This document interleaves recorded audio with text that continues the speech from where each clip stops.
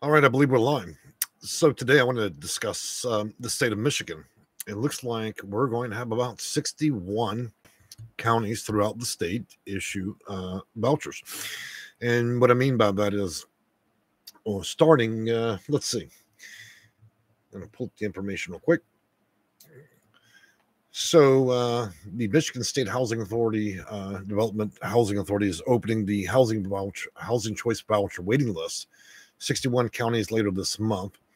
They're federally funded program, also what many have known as Section 8. They'll be providing mental assistance essentially to families and individuals who have an income that have incomes. Now, generally, those of you that are on fixed incomes making around 400 all the way up to about 3,000 a month, I would think that would be an acceptable range for you to be considered moderate, low income, or extreme low income. So what's going to happen here is on March 22nd. So today's the 19th. You've got a few days to think about this. So 20, 21, 22, so 3 days. And so it'll open in 3 days, and it'll open at 11 a.m. in the morning. Now, I want to tell you guys from experience dealing with all 50 states as a consultant that a lot of times this stuff can open at midnight. Okay, I'm not suggesting that they will open at midnight server time, but there's always that chance. Now, to do a few introductions as we get started here, my name is Jay. I am the owner of Section8Consulting.com. And unlike the many different websites you see that are all over Google, I'm not faceless. Most people know who I am. We work with around 1,000 clients a year, sometimes a little less, sometimes a little more. And we work with clients to get housing vouchers. These are federally funded programs, and anytime it's federally funded, that means that anybody may apply for a voucher in any county in America. It doesn't necessarily mean you need to live there, okay? Now, of course, some housing authorities prefer you keep it in their state or in their county, but there's a vast portion of them that do not. If you are a client of our company, you have booked casework with us, I would strongly advise taking consideration of the state of Michigan and the 61 different counties. Now, again, March 22nd, 11 a.m. is what they're suggesting will be the opening time. And the closing date will be Wednesday, April 5th. So, you got about a week and a half. And I'd imagine there's going to be a large number of people wanting to apply. Now, let's go over a few things of considerations when dealing with housing authorities, no matter where they are, and how you might want to adjust this. Now, first thing you should know is there are pre-application, which means it's a process of elimination. They're looking for people that don't necessarily qualify, like somebody that may be 18, just got out of high school, that feels entitled to a voucher, but doesn't fundamentally have enough problems or a low income to, be able to get on the list and be effective at getting it quickly. Those of you that are 62 years and older, that would be considered a preference. For those that have served our country and are a veteran, including the U.S. military or Coast Guard, could be a preference. Now, again, when we talk about low income, let's talk about different degrees of what low income means. Only one of them truly matters. So you have moderate low income, which would allow an attempt for you to get a voucher over a longer course of time. Then there are those that are low income, and then there's those that are extreme low income. Extreme low income is around $1,500 a month or less, okay? And that likely would grant you some type of preference. Many housing authorities have a local preference. In other words, if you live or work in the area. But nobody is the truth, but never the whole truth. It doesn't mean that you need to live there. And it doesn't mean that you couldn't get a voucher there and then request the housing authority port that voucher to another county or even another state, okay? A lot of you are going off of old information, and often find that information tends to be a little bit perilous because most of what's published on Google and so on is outdated and rarely accurate, in my opinion. So beyond that, let's talk about criminal histories and other things. For most of you, if you've not probably reasonably committed a crime in the past 5 years, I don't see why you couldn't apply. However, housing authorities and federal code of regulation does not like SO, sex offenders, those that have been convicted of the use of, trafficking of, or manufacture of methamphetamines. And then sometimes those of you that have committed an aggravated crime against another human being. In other words, you've hurt somebody and it's become aggravated. Outside of that, And barring that you've not done anything in the past 5 years, I do not see how it would matter. Getting a voucher is not it really does not matter in respects to criminality.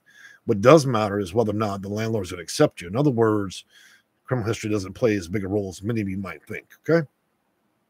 Moving on from that, those of you that are disabled, look, I realize there's a lot of you guys that are, anywhere from 60 to 108. Having multiple issues doesn't only counts once. Disability is just a disability, and it can only be counted once as a preference. Just because you've got, cancer and also a heart attack, you're not going to get double the preference for it, okay? And I think that one of the other preferences we should consider is a more imminent factor, and that's domestic violence, where a person may have stalked you, where a person in a relationship may have hurt you. It can't be a friend, a family member, a relative, or somebody you met at church. It's got to be somebody that you've been intimate with, somebody you've been in a relationship with, where they mentally abused you, physically abused you, or stalked you, okay? If those things are present in the last 60 days or 30 days, then it might be applicable. Mom and dad treating you badly won't work, okay? Beyond that, homelessness carries a major factor of consideration for all housing authorities. But homelessness doesn't necessarily mean that you need to be the bag lady under the bridge with a buggy pushing it around, okay? Homelessness can also mean imminent homelessness, where you're unable to afford the rent and you could be potentially evicted from your apartment for your inability to pay.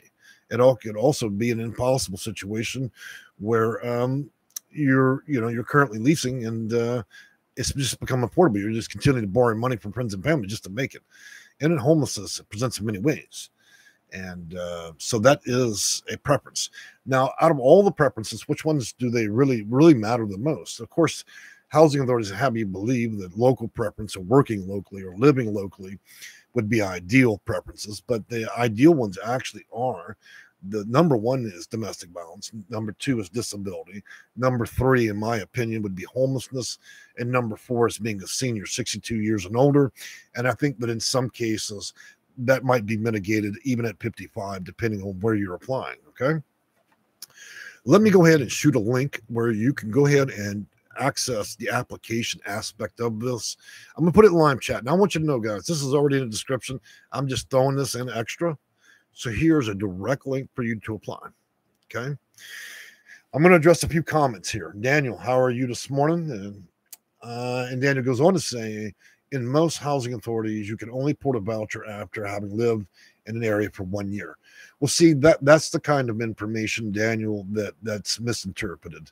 That is not mostly the case, okay? That's your opinion of it. Moving on, Tina Pinch, I'm 64, disabled with 2 displaced children. What should I apply for a voucher? Okay, well, you're 64, so that's one preference is your age.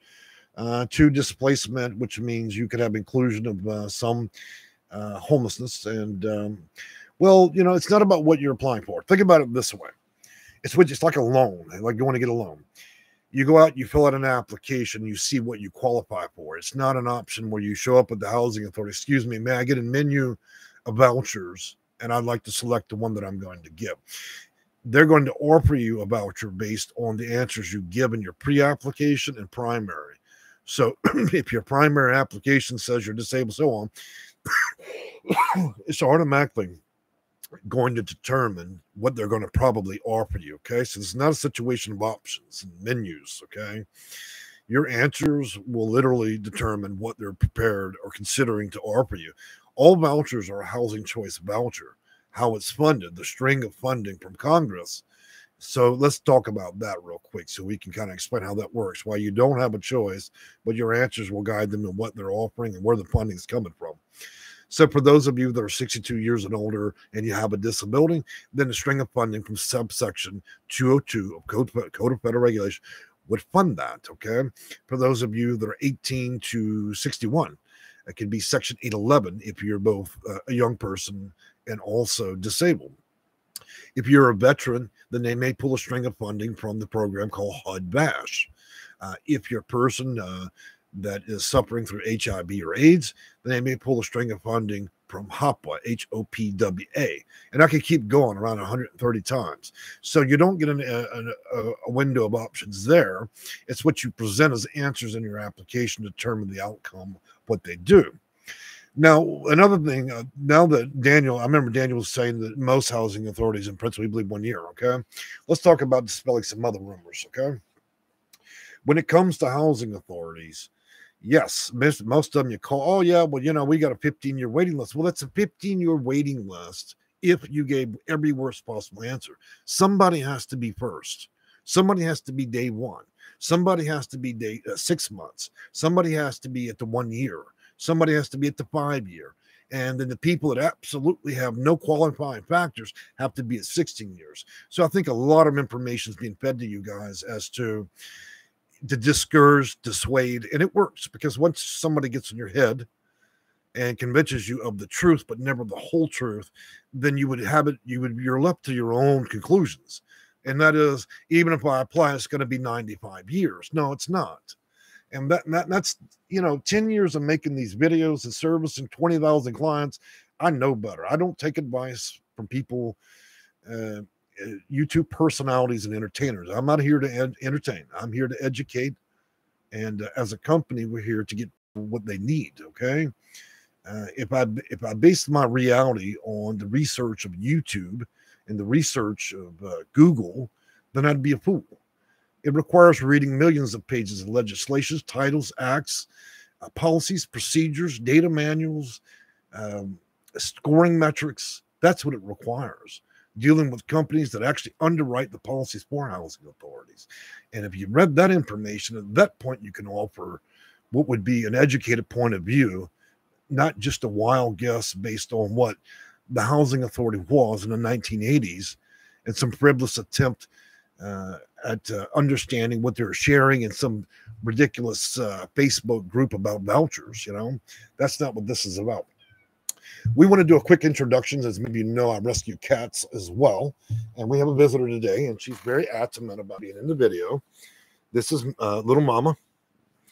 And I didn't set this up. She simply needs her attention, and she often visits her videos. So she says hello. She's an unusual swirl kitty. What do you call it? Marbleized. And she's a big personality. So I'm going to answer some more questions in a minute. Hey, guys. You know, when giving advice to clients and dealing with clients, I want you to understand that not everything that I'm going to say to you is going to be a situation where you may favor it or you like it. My job is to tell you the truth, whether you like it or not. And some people get mad about it. Some people won't. I understand that. But I just want to make sure you understand that, you know, that not everything that you're going to hear is going to be favorable. Let's see if we can get her to calm down. Come on, mama. All right, so Barbara Havens, this is very hopeful information. I'm glad to hear that, Barbara, and good morning. Mr. and Mrs. Finch says, thanks again. Kiss to the kitties and hope your sunflowers are growing. Yes. Now, if y'all are wondering why there's so many other things being added into the video, well, you know, I incorporate some of my personal life into my professional life. That's just how I choose to operate a channel that I own and can do what I want with. And yes, I do have a garden of sunflowers that are growing up to 12 feet. So good. Redmond, impressed by my local housing authority. Last 2 months sent me 2 checks, refunded what I paid in rent, just did a recertification. Excellent. And Miss Finch goes on to say, hi, mama. So, you know, talking to my cat, Tabitha Taylor, I am homeless and I had filled out an application everywhere.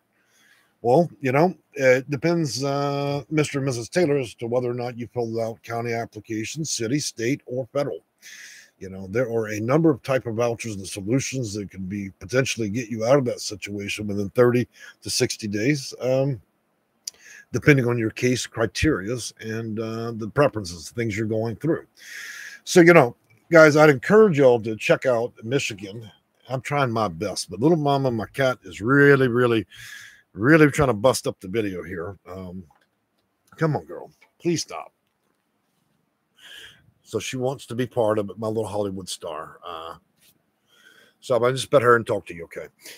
All right, so I would really encourage y'all to reach out and try to attempt to at least apply for some of the counties in Michigan, because they're going to be issuing a very large number of vouchers throughout the state, and some of that could potentially come with portability. And if it does, then why would you want to wait on a New York waiting list for 15 years when you could potentially get it somewhere else where the waiting list is 2 years if you gave the worst possible preferences, and then as little as a few months if you gave the best possible answer? So there's many, many ways to deal with this. After you deal with 2,800 housing authorities over a course of 22 years, you start to see, when you back up from all of that, you start to see that there are some gaping holes in there. And I think that if you understand how to utilize that, come on, Mama, please, please, please, please. This video is going to be a wild one. Come on, girl, please. Well, guys, I think I'm going to address any other comments y'all have, and I'm sorry about the cat. She decides she needs attention. There's no stopping that. And unfortunately, I don't block my cats from the videos, so hopefully she'll be pacified for a minute. So I would encourage y'all to get out there and apply. You do have all the way to April 5th. It should start at 11 a.m. Keep in mind that server time is at midnight, so you may get lucky in that respect. So you might want to set your alarm for 11:59 and see whether or not they've made that terrible mistake. And a few housing authorities have. They'll tell people, hey, man, we open on such and such day. And then they literally open it at server time because that's how their IT technicians set it up. So you can literally be the first one. But look, it's not like being a child in school. The first person in line for lunch doesn't mean you're going to get a voucher, okay? It just means you got in early. I do expect an overwhelming demand for the state of Michigan for sure, okay? And so there is a potential the website could go down. So I would say that operably, you definitely want to be in the first 2 hours in case that does happen. And if you want your voucher and response to be processed quicker, you want to be ready for this. Do not stop to go do yoga. Don't stop by the local church and all that. Do what you need to do in the state of Michigan first, then go take care of your other business, okay? I can think of a lot of reasons why that happens. Sometimes they even close lists early if there's just too many people. When targeting counties across the state of Michigan to get a voucher, I would advise strongly to avoid big metropolitan areas and choose counties where there's a population of a minimum of 50,000 and probably no greater than 500,000, okay? That has a higher yield. We've done enough metrics over the years to look at cities and vouchers and populations and population densities, along with a big homeless population. So what it spells out is there's a greater propensity of issuance in places that don't have a high level of homelessness and or in between certain ranges when it comes to population.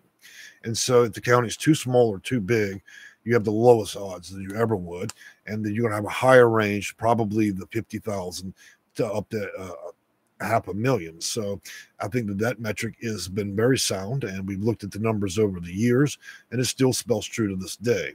Now, that's only just a drop in a bucket amongst many things you could potentially do. And I would also advise that you not put one egg in one basket.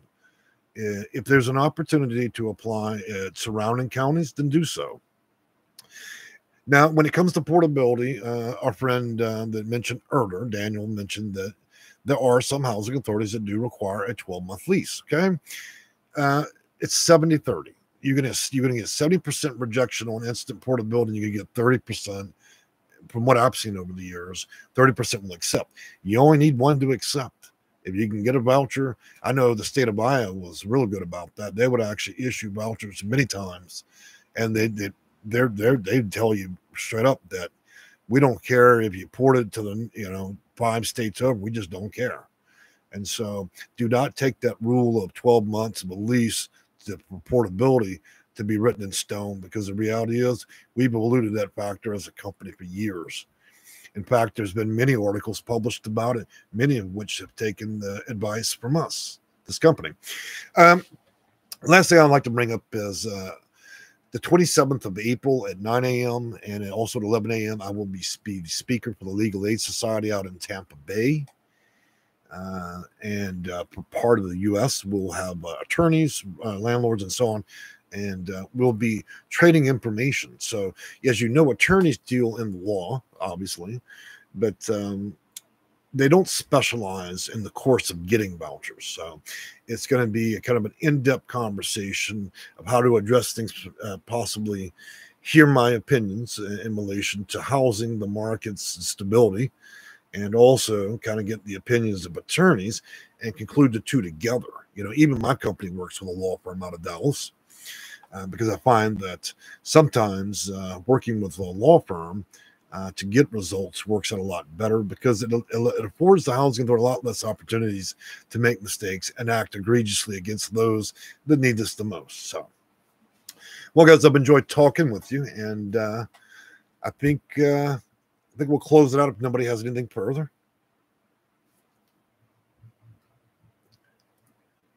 Any questions? Oh, it looks like a whole bunch of comments here. Hold on a minute. So there was a delay there. Deborah Payne goes on, thank you. I've learned so much from you. Jimmy Bennett, love your channel. Hello. Good morning, Jim. How are you? Jeffrey Bleakmore. So I live in Tucson, Arizona. Can I apply for a voucher? I don't see why not. Anytime the government funds something, they have to allow everybody. It can't just be people in a specific area. Shook Shields, been a while. Las Vegas, Nevada, Section 8 waiting list. Open to March 27th. That is correct. Jay Yay. My application was put in March 22nd, 17.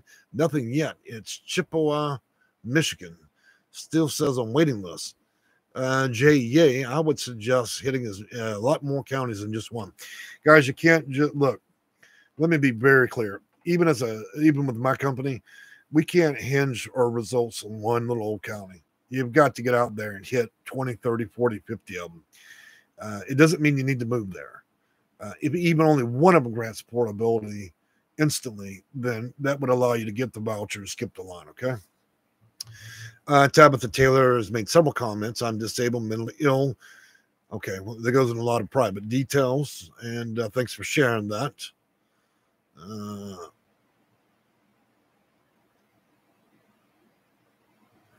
So she goes on, in conclusion of Tabitha Taylor's comments, she has a case manager that knows nothing about COC. Well, then the case manager is probably, if she doesn't know anything about continuum of care or housing first programs, then she's probably the worst case manager alive. Okay, let's just be honest. That'd be like saying, hey, I'm a case manager, but I don't know how to fill out an application. The fact that this person doesn't even know what it is shocking, but it's not appalling, because there are many people that don't know how to do their job. Barbara Havens, thank you. Daniel goes on to say you have to apply as many counties. I applied for more than 30 counties and was approved 4 or 5 in less than 3 months. Well, that's good. Jay Yay is on the list now for Michigan. All right, guys, I'm going to post this last link for y'all's application to cover the state of Michigan, and I don't see any further reason to ramble too much.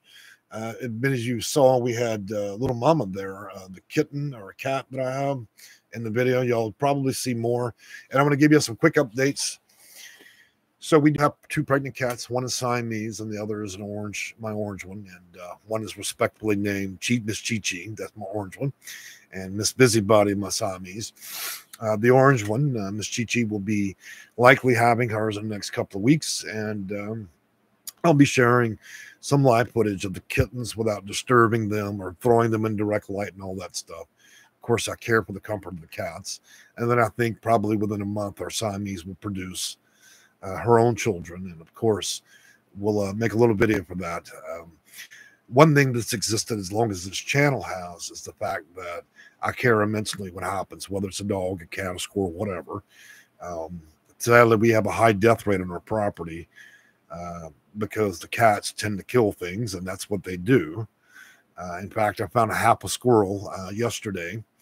The week before, they killed 2 birds. They drag it all in the bathroom. And the more interesting times is late at night, I went in the bathroom, and you have to watch yourself because they brought a copperhead in there. And so they've killed molds and birds and everything else, and they do eat them. So I don't interfere with Mother Nature. And if that's the cat's treats, I know they eat bugs and other things. And so I try not to interfere with that process, nor am I going to get up with a flashlight in the middle of the night. So, but if you guys enjoy pets and the care and interest of pets, then you'll enjoy our channel, because I'll often include that in there. Besides just educating about Section 8 housing, HUD, Code of Federal Regulation, and other federal laws and ordinances, and speaker events that I do with other legal aid societies and so on. All right, guys. Well, I've enjoyed talking to you all this morning. I'm going to go ahead and let you go, and we will see you again in a couple of days. Let's see, Tuesday, probably Tuesday morning. And then I'm going to put up a poll today if y'all want to check it out on the channel itself. The poll's going to be asking about what y'all like to see a video about. When you've made about 800 or 900 of these, I probably talked about every subject matter that can be talked about. So it's kind of a rewash. And so maybe we should do something, redo an old topic that's still important and make it relevant to 2023. Because as many of you know, policies do change, and they change yearly. And of course, they change every election cycle. And so it may be time to refresh some old videos there. All right, guys. Have a great day. Bye-bye.